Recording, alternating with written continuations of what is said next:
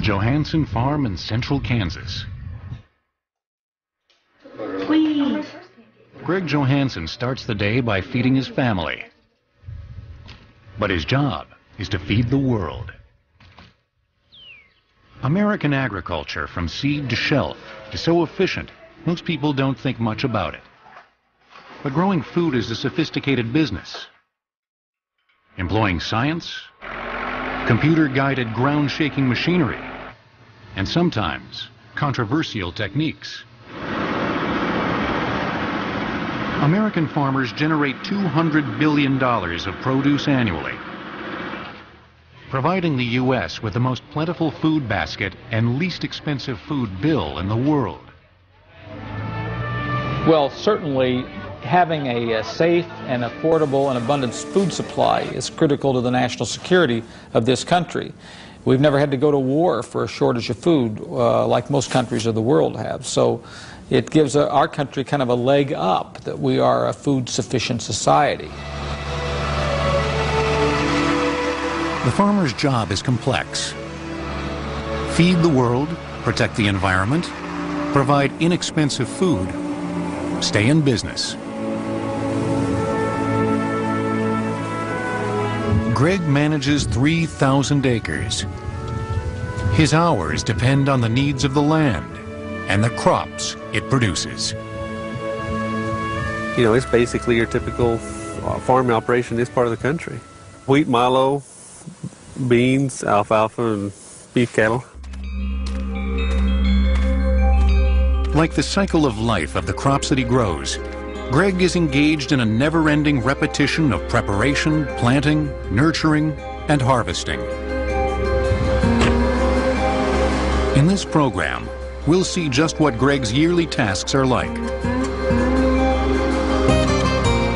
Greg starts by using a tractor and field conditioner to prepare his land for planting. The Johansen family's rich farming heritage dates back many generations. But the origins of farming date back 10,000 years. Agriculture allowed for everything. You couldn't have urban populations, you couldn't have stable populations without agriculture.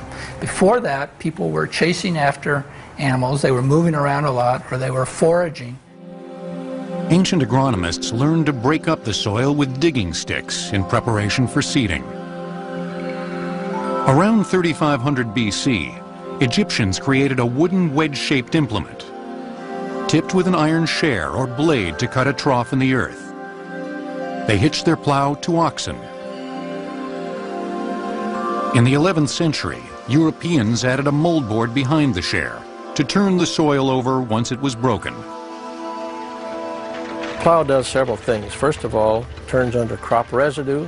It opens up the soil. And thirdly, it's used for weed control.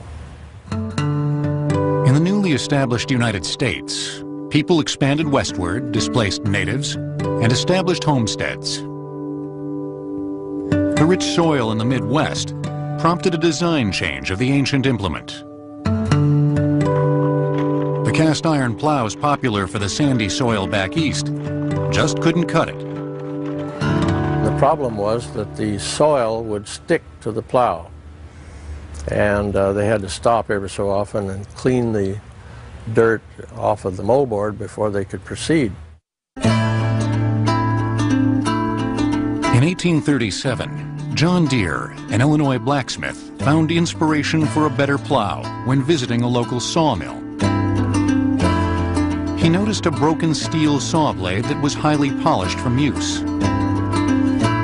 Deere took the saw blade and fashioned it into a plow.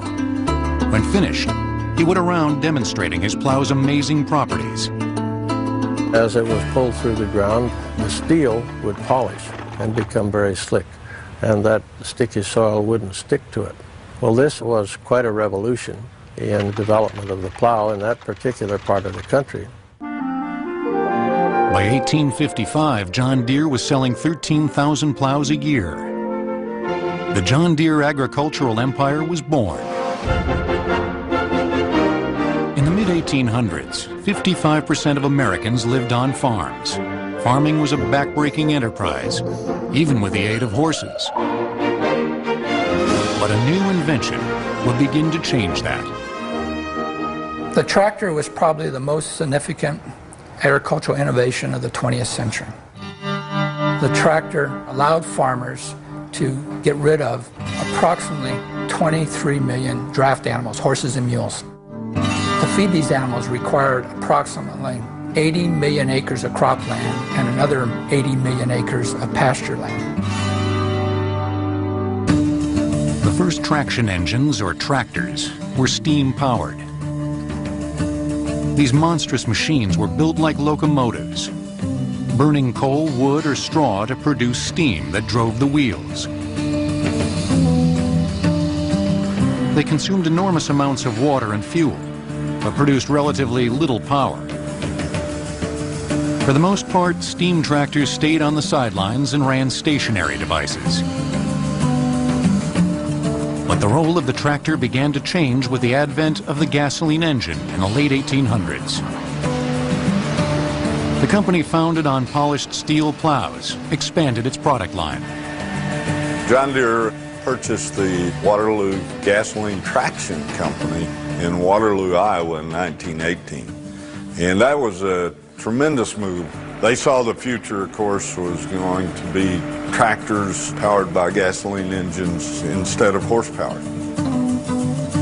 Weighing tons less, yet having comparable horsepower, the gasoline tractor snuffed out the fire-breathing steam engines and put a lot of animals out to pasture.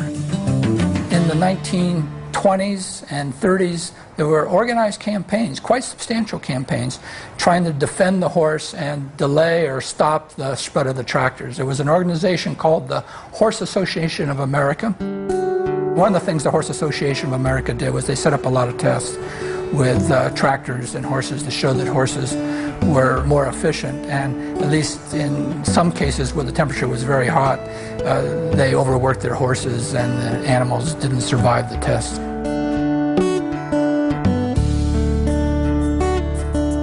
Tractors meant larger farms and fewer farmers.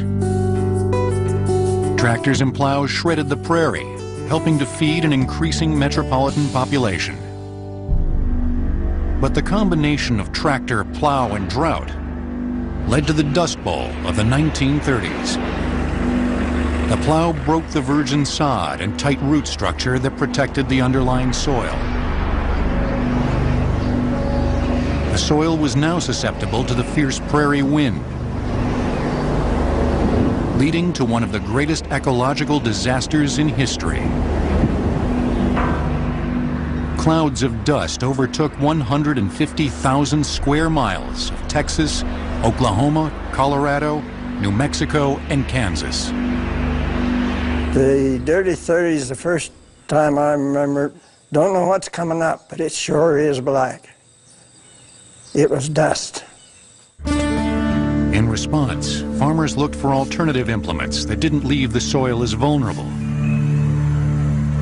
New farming techniques, conservation efforts, and rain helped settle the dust.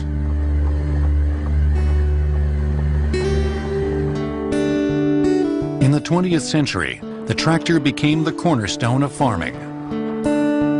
Manufacturers introduced improvements, hydraulics to raise and lower machinery, power takeoffs to run equipment, and the luxury of a cab.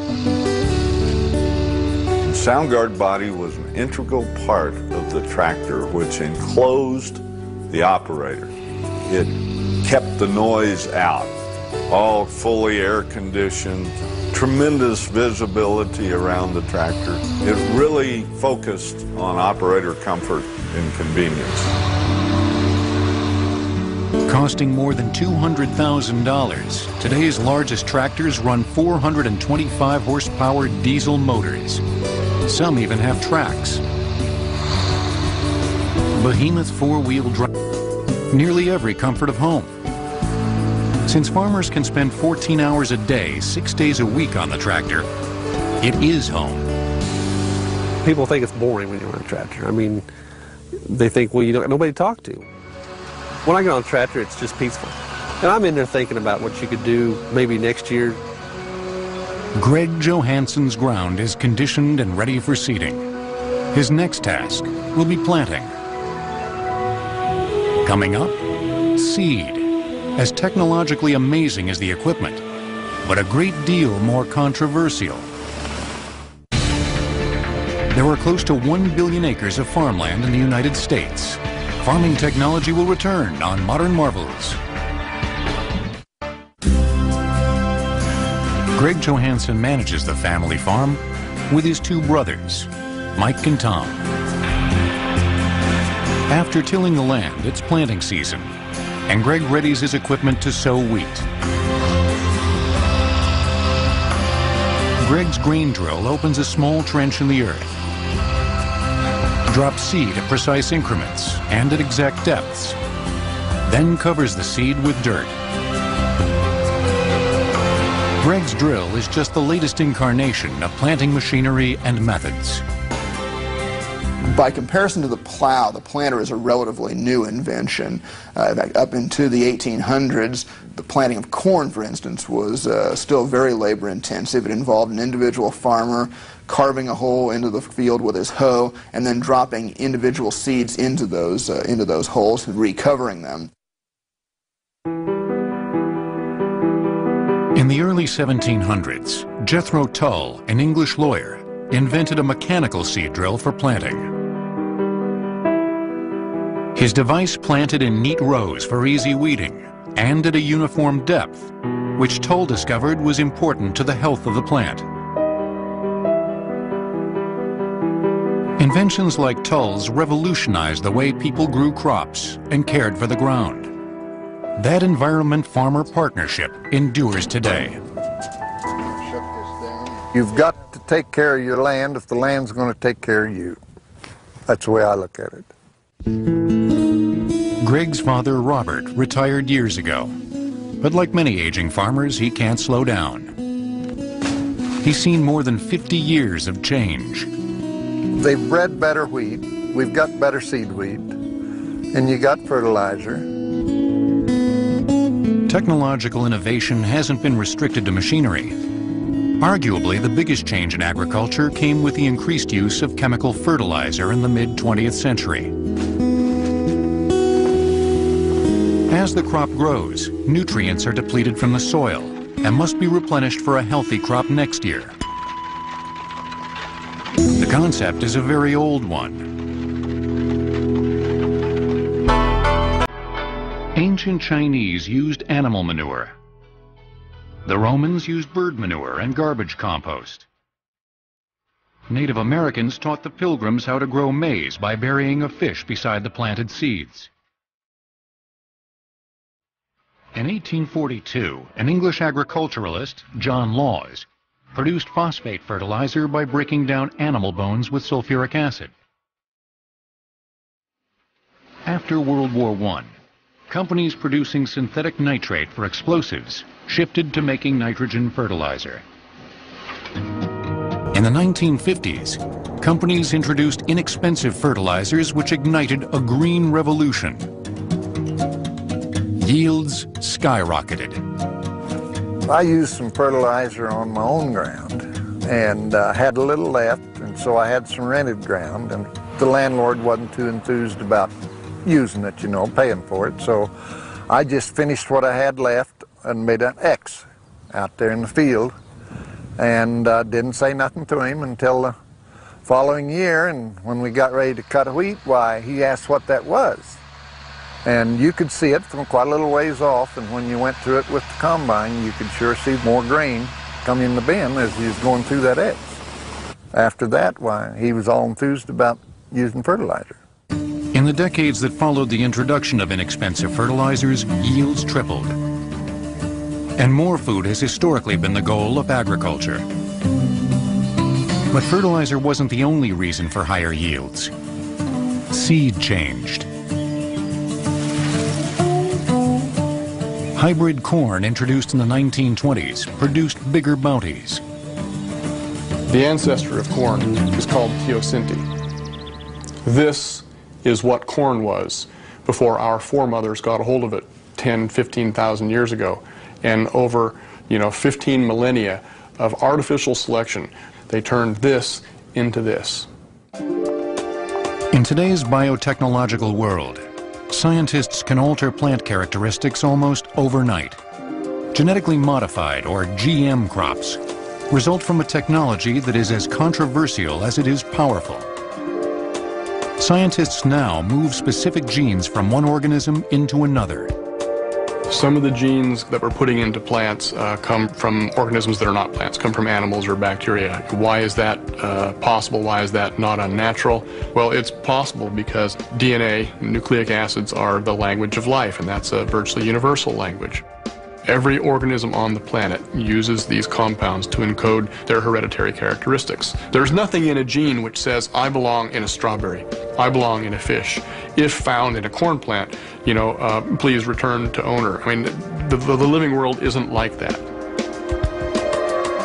Proponents of the new technology promise higher yielding crops, decreased reliance on chemical pesticides and herbicides, and plants with higher nutritional values.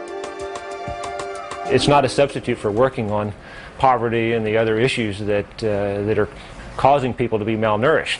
But if you have only a limited budget and you have to eat a certain type of commodity, and we can modify it in such a way that has higher nutrition, it seems really virtually immoral not to do it. I mean, why not do that? Seed companies swear to the benefits and safety of GM food, but opponents call them frankenfoods. Concerned groups believe there could be unforeseen health risks, including the accidental introduction of unknown allergens into common food. The development of regulations and the widespread use of genetically modified crops is going ahead at a rate much faster than our ability to assess the risks associated with it. In fact, there's very little good risk assessment that has been done in terms of understanding some of the ecological consequences of the material that is already very widely grown, never mind the next generations that are getting ready to be put into production. Of course, we have to be sure they're safe. We have to test that, but they're certainly as safe as the genetic engineering we've been doing for the last 100 years. The debate regarding genetically modified foods may be heated, but with more than 45 GM crops on the market, chances are you're consuming them right now. Back at the farm, Greg Johansson's crop is growing. It's the most vulnerable time of the year. A host of assailants could wipe out his hard work. 35% of corn and 55% of soybeans produced in the U.S. in 1999 were genetically modified. Farming technology will return on Modern Marvels. Greg Johansson has completed planting his crops, but he doesn't sit back and wait for harvest. As the crops grow, Greg's battling insects, weeds, and even the weather. You can have a perfect year growing and you think you've got it made, and in an hour time a hailstorm's got you completely gone. It's completely gone. There's no business that is more prone to natural disaster than agriculture. I mean, just imagine if you ran a business outside with items that you were producing that could be destroyed overnight. It could be a flood, a hurricane, a tornado, a hailstorm, or a drought. If the weather doesn't get Greg's crops, insects might. Pests just... Some of the chemicals that they dealt with were really toxic. They were using arsenic pretty freely on trees. I always like to be out there spraying arsenic around, and all you have to protect yourself is a little handkerchief over your mouth. In the mid-20th century, scientists created extremely effective chemical herbicides to kill weeds and pesticides to kill insects. Yields jumped.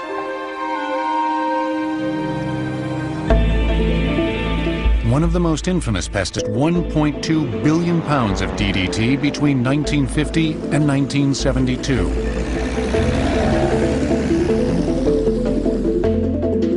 In 1948, Dr. Mueller won a Nobel Prize for his work.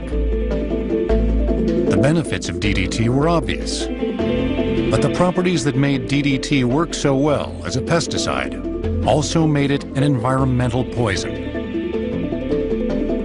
DDT is easily absorbed and is slow to break down in the soil. In 1962, Rachel Carson's book Silent Spring reported DDT killed fish and birds.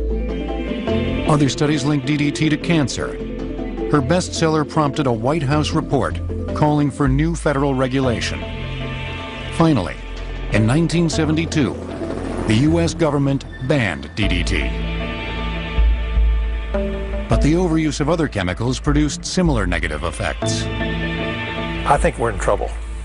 We really are. And sometimes I think we need just to back up a little bit, take it a little bit slower, remember what our parents taught us, and not go overboard on this pesticide bit. Today, most farmers hire licensed professionals to apply the pesticide and herbicide products that regulatory agencies deem safe. Ironically, the same companies that make pesticides and herbicides are creating genetically modified crops that require less chemical. Seed companies introduced corn that generates its own pesticide.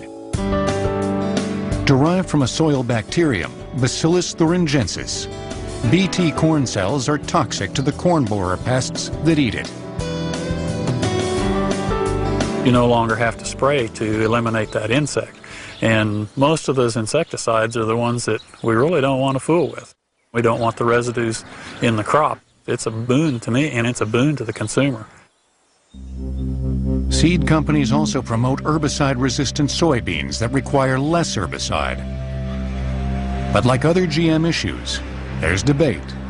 There is a great number of unanswered questions here. This technology has not been tested, irregardless of what FDA and EPA have put a rubber stamp on. They used, for the most part, information that the genetic engineering companies supplied to them. Environmental watchdogs worry about insects developing resistance to genetic pesticides, killing non-target insects, or cross-pollination between GM plants and weeds, producing uncontrollable herbicide-resistant weeds. Furthermore, there's concern about gene patents granted to the seed companies. I think biotechnology can provide a way to produce crops with less water, less energy, less pesticides.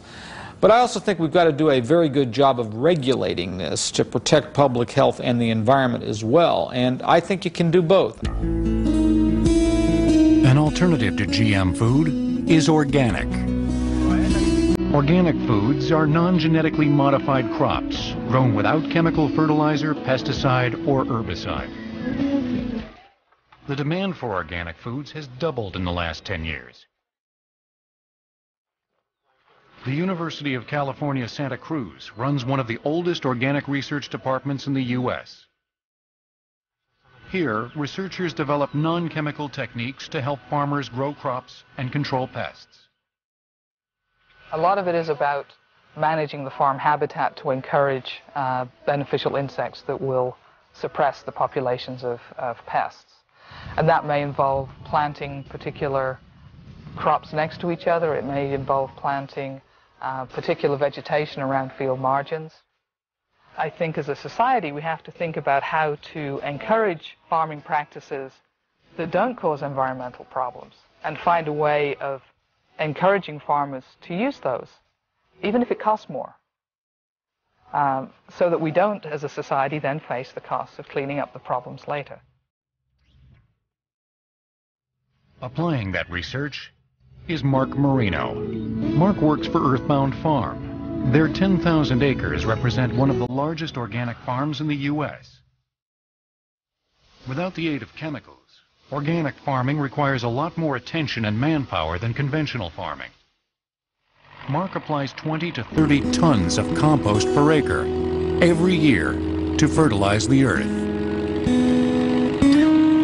Plants are like people. If you have a good diet, you will not be as susceptible to flu bugs or cold germs, and plants are very much like that. If you can feed the soil and make a smorgasbord of really nice nutrients in the soil that the plant can take in, then they will be healthy and they will not have the tendency to be sick. And that's what the bugs attack, the sick ones. It's survival of the fittest. Organic products make up about 1% of the market. Prices tend to be higher, but many consumers are willing to pay for their personal peace of mind. Even if it tastes better and seems safer, some say organic farming can't produce the inexpensive food an expanding world requires. Although banned in the United States, approximately 24 countries continue to use DDT to control malaria. Farming technology will return.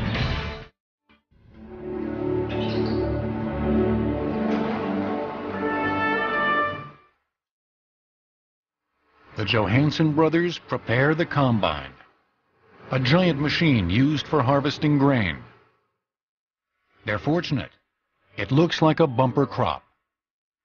Harvest is my one paycheck for the whole year. I mean, you've worked all year long to put it in, to watch over it, and, you know, pray over it that the weather doesn't take it from you. And the end result is what you have in the bin. Grain farmers in the Midwest rely on big equipment for the job.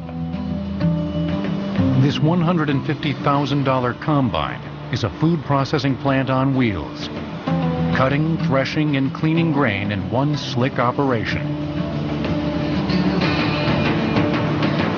The machine devours 36-foot swaths of grain, reeling it in and shearing the stalks. The cut grain enters the bowels of the machine, where beater heads pound the seed from the stalk.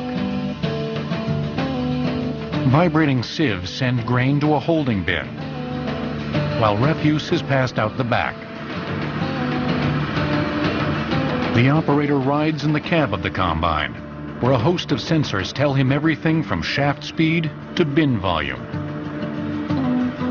Driving a combine and harvest, it's probably the most important job out there. You've got to watch how high you're cutting so you're not missing anything. You're taking anywhere from 20 to 30 foot swath. If your field's not flat, if you've got terraces, you're constantly trying to keep one end out of the ground. It's pretty hairy at times. The modern combine didn't appear until the early 20th century. Before that, the three functions, cutting, threshing, and cleaning, were done with separate devices. Reaping is an activity that's been around since antiquity. Early farmers used flint-bladed knives to cut the stalks of grain. They evolved eventually into a forward-angled sickle, which was used to separate the stalk from the head, and it eventually evolved into the scythe. The scythe was a blade and long handle. Eventually, farmers attached cradles to the scythes to catch wheat, increasing productivity. A person came behind the scythe and manually bound wheat into sheaves for threshing. The back-breaking work had remained basically the same for thousands of years. But the farmer got a break when Cyrus McCormick introduced his mechanical reaper in the 1830s. The horse-drawn device mowed down wheat using a reciprocating saw. A man manually raked the wheat off the back where it would be gathered and sheaved by another person. Mechanization revolutionized harvesting, but McCormick's device only cut the wheat. The next step involved separating the grain from the straw. Farmers in the mid-1800s started using a mechanical thresher that reduced labor even more. The thresher had a series of rotating teeth that stripped the seed from the stalk. And J.I. Case was really instrumental in the development of the threshing machine. This thresher initially was powered by human power, in other words, by turning a crank. But one of the things that Case developed was the utilization of animal power. Animals, horses on a treadmill or oxen on a treadmill. The Case Company continued improving threshing technology. Steam-powered threshing machines were prevalent into the 1930s. Men fed cut wheat into the thresher, which mechanically beat the grain free from the straw. Sieves and a fan separated grain from chaff, expelling straw out one end and grain out the other. Farming took one more gigantic leap forward with the invention of the combined harvester thresher, a machine capable of both cutting and separating. Combine saved a heck of a lot of work, because when you're using the steam engine and the thrashing machine, there's about 11 people with that thrashing machine, so there'd be quite a crew around. The first combines in the late 1800s were horse-drawn. It took an enormous amount of power to pull the complicated mechanisms. All of the cutting, threshing, and separating functions depended on gearing attached to the wheels. 40 animals might be used. Tractor power made things easier in the 1900s, and around 1910, manufacturers introduced self-propelled combines. A crew of 10 to 15 people was replaced by one man and one machine. The combine had an effect on the farm similar to the tractor. Farm size grew while farm population shrank. More people moved off the farm and into the city. In the 20th century, combines became more comfortable, sophisticated, and productive. We have combines today that are just absolutely magnificent machines. They're factories on wheels that run through the field harvesting 12 rows of corn at a time, or have a 36-foot platform to direct cut wheat or grain. A lot of these combines move across North America with custom harvesters or contract harvesters that harvest the crops. Custom cutters are wandering bands of men and machines who spend as much as 9 months a year cutting grain for hire. Following the progression of harvest from Texas north into Canada. The allure of the nomadic part of it wears off pretty soon with the grind of what's it like not to be at home, what's it like to live in a travel trailer. The average crew maintains 2 to 6 combines with matching grain trucks and trailers. An outfit might have more than $1 million of equipment. Custom cutters swoop into an area, cut for a few days, then move north into a new region. In a flash, the grain's cut and they're ready to go. Now you load this combine on a trailer. The combine weighs over 20,000 pounds. The truck weighs 20,000 pounds. The trailer weighs 10,000 pounds. The tires on the combine, even after you've taken the header off, are 14 feet wide. Just a massive kinetic energy, just waiting for an accident, if you will. Most farmers own a combine and cut their own grain. The machinery is expensive and commodity prices are low. For every dollar spent at the grocery store, the farmer only gets 10 to 20 cents. Farmers have to manage more acreage to make a profit, and smaller farmers are finding it harder and harder to survive. You have a bumper crop, and then you turn around and look at the price of the crop, and you're wondering how you're going to make it to the next one. And that's the big letdown, is knowing that you don't have any more money than you had a year ago. You're hopefully stretching enough to pay the bills. It's been a good yet exhausting year on the Johansen farm. But Greg can't rest. He's already back in the tractor preparing for the coming planting season and looking forward to next year. Every year, equipment and technology change. Greg's neighbor already has the latest global positioning system and computer yield monitor. Greg knows to survive, he'll have to invest as well. Coming up, preparing for next season as future tech hits the farm. In 1900, 41% of the U.S. population were farmers. Today, 2% farm the land. Farming technology will return. The Johansen brothers are finishing harvest. They're taking the final loads of wheat to the grain elevator. Rising from the flat prairie landscape stand tall white storage structures that can hold 200 million pounds of grain. Grain is unloaded and stored until food companies buy it to make bread, crackers, or pizza crust. Greg sells his wheat and keeps track of income versus operating expenses on a computer. Like the rest of the world, farming has undergone a technological revolution in the last 20 years. Greg's neighbor Lee Scheifler gets an electronic map of the nutrient requirements of the field as they vary within the field.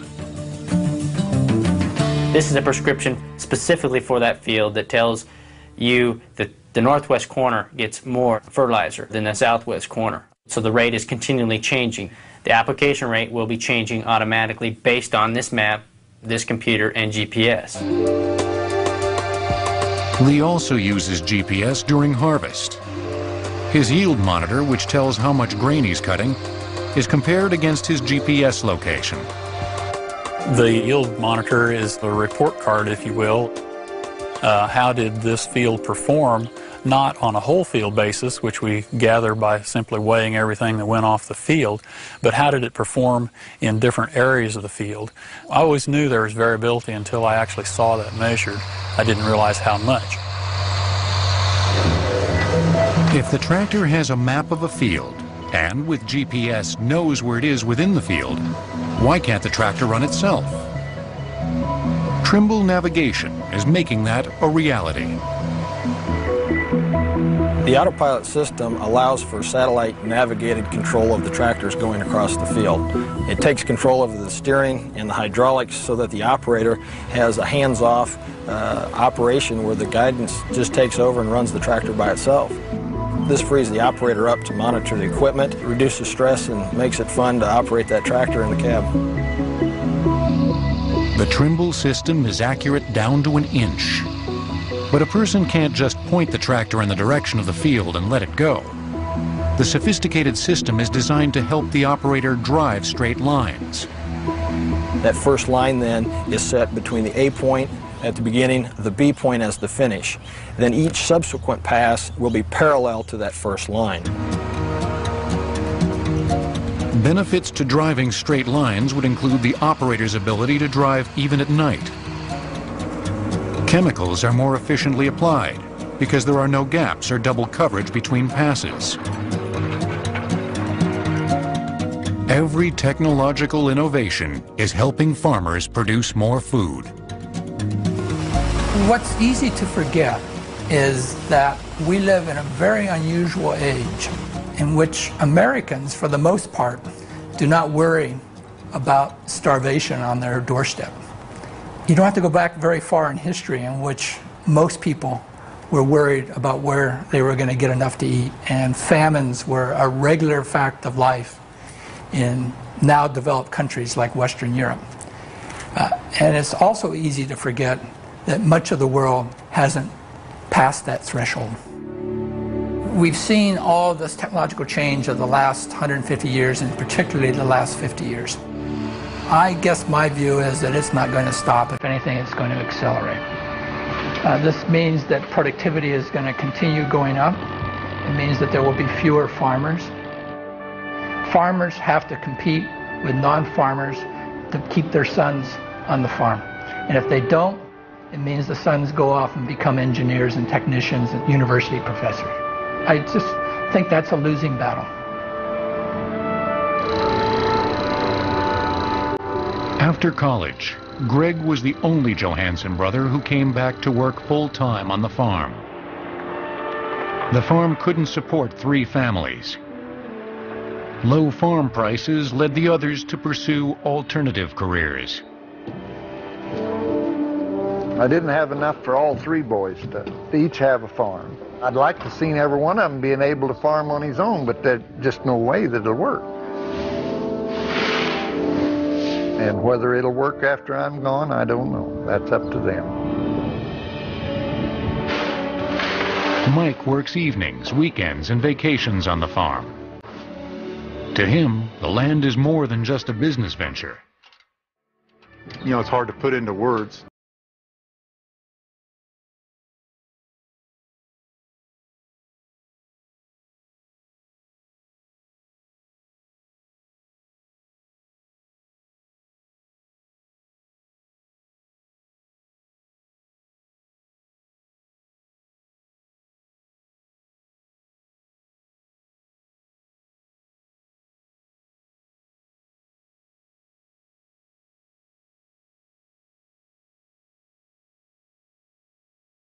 Being, the Johansen family and others like them continue to farm, racing to keep abreast of the latest technology, working long hours in the dirt, caring about what they do, and feeding the world.